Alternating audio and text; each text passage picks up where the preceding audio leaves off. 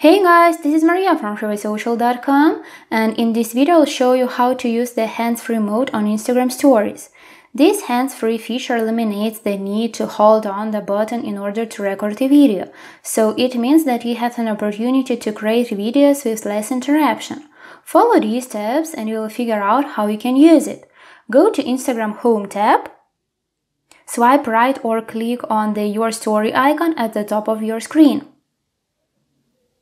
Once the camera window opens, find and press on the hands-free icon on the left.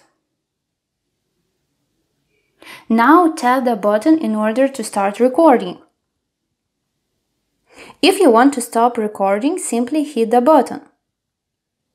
However, keep in mind that it will automatically stop within 1 minute. When you have a video, you can add effects, stickers and emojis, draw or write something. When you are happy with your video, click on the Send To button and share the video on your story. That's it. I hope this guide was helpful and you were able to use the hands-free mode on Instagram stories. Don't forget to like this video and visit us at freewaysocial.com.